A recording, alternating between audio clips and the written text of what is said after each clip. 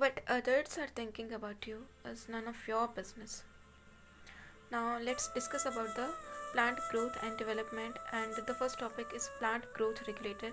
It is divided into two types, that is the plant growth promoter and plant growth inhibitor.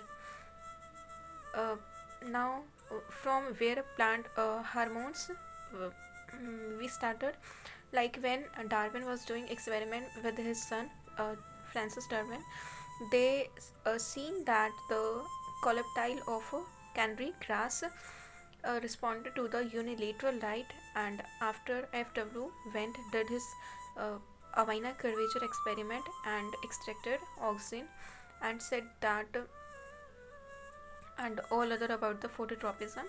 So then come to the oxygen, that is first time it was extracted from the human urine, and two oxygens like indole acetic acid and indole butyric acid is natural oxygen, and two, that is naphthalene acetic acid and 2,4-D is artificially synthesized. 2,4-D is used to kill the weeds.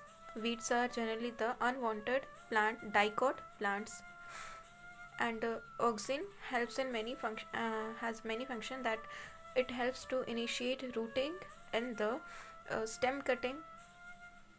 Then it helps in to set flowering in the pineapple, and xylem in xylem differentiation, and it that is apical dominance is due to oxygen. Then next hormone is the gibberellic acid, and gibberellic acid was first seen in the 1926 when from the foolish seedling, and by the, that is E. Kurosawa, and the fungus was Gibberella fujikuri, and that was a rice plant, and in rice seeds there was no seedlings, and from there it was discovered. Then we have more than 100 types of gibberellic acid, and like gibberellic acid 1, 2 and 3. Gibberellic acid 3 is the first discovered gibberellic acid and most extensively studied. So what is the it helps in the internode elongation. So it helps, we use it to elongate like grapes, to increase its stalk length, and it delays, and it helps to increase apple shape and size. Then it fastens malting process, that's why it is used in brewing industry also. And if we will supply the sugar cane with gibberellic acid, then the yield will increase 20 tons per acre. And if we will supply gibberellic acid to the juvenile conifers, then it helps in earlier maturance of conifers. Then it also helps in the bolting process, that is the internode elongation just before flowering, like in beet, cabbage and in other plants having the rosette habitat. Then next plant growth promoter hormone is the cytokine, and it is adenine derivative, that is the N6-porphyryl purine, and in cytokinin was discovered in like 1955 when F. Skoog and his co-workers were doing experiment. Then it was discovered, and one that is from first, that is kinetin, it was isolated from the herring sperm DNA, and it was not natural. Then later natural was also discovered, and it helps in it promote new roots, new leaves, then chloroplast in leaves, and helps in mineral mobilization, then helps to overcome apical dominance,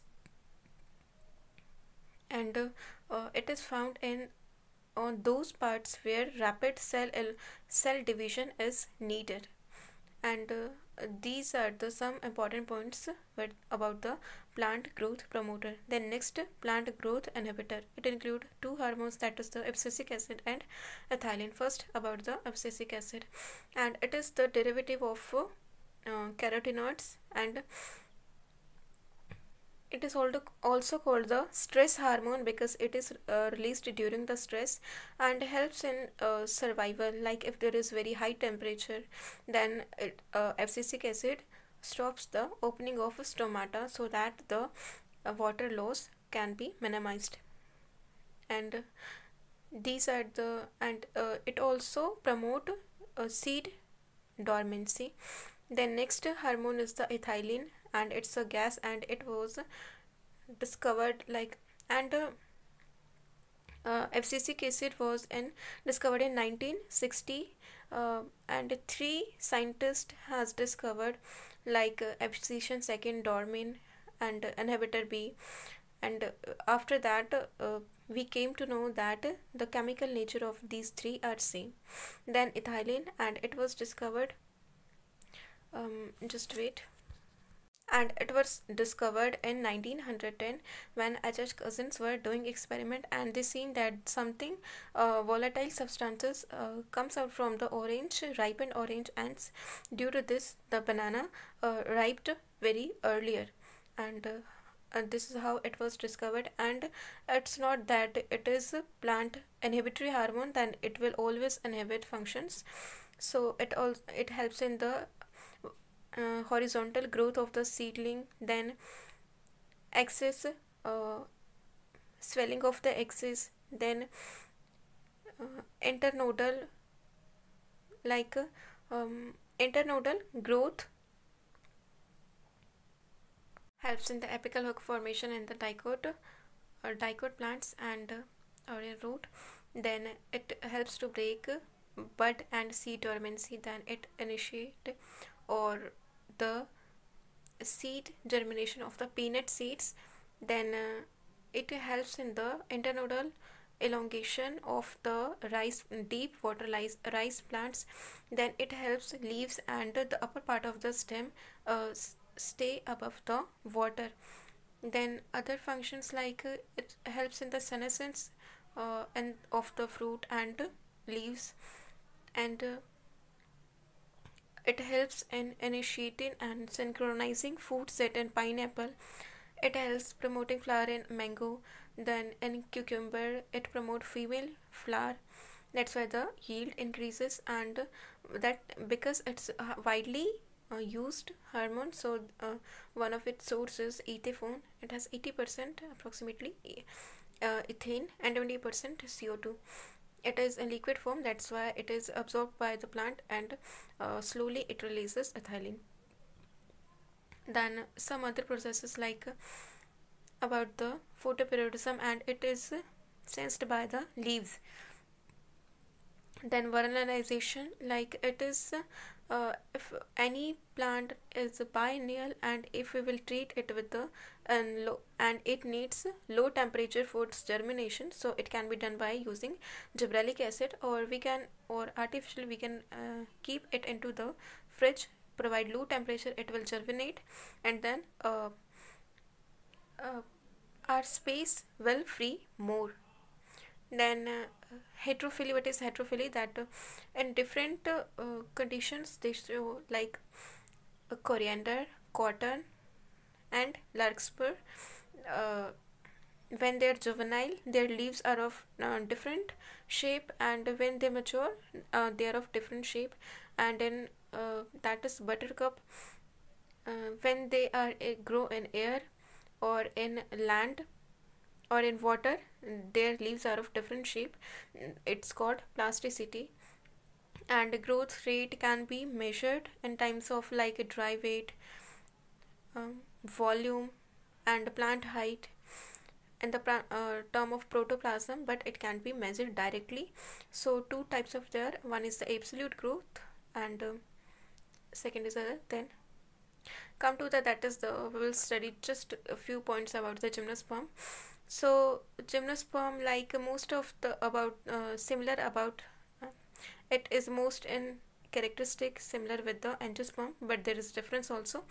Gymno means naked seeds. There is no fruit, or the seeds are not covered by the ovary anymore, and they are mostly mid sized trees or tall trees.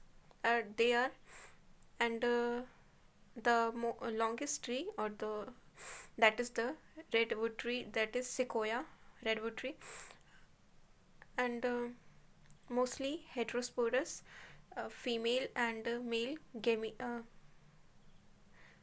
in cycas, that is pinnate leaf exist for few years.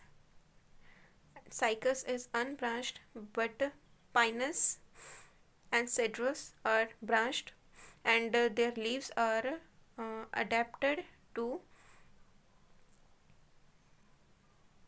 for high temperature, humidity, and any other stress condition. So in this, the gametophytic phase is very reduced, and there is no existence of a free and there is no free existence of gametophytic phytic plant. It is totally depend on the sporophyte, and just a few cells are there. Examples of the gymnosperm are like cycas, pinus, and zincago. Then if we will see some of the points, that there is a male and female strobili. Sometimes it grow in same plant and sometimes on different plant. In pinus, it grows on the male and female strobili grows on the same part, and there is a shoot like dwarf shoot and long shoot, and the and zincago, and that is seed is naked. Sporophytic plant body has a sporophyte has sporangia, and it has a spore. Then spore do meiosis, and it produces the gamete, and gamete is totally dependent on the sporic plant. uh, uh, Male gamete or micro sporangiate, female gamete or megaspore. What is microsporangiate and megasporangiate? That is just wait. So that's all. Thanks for watching.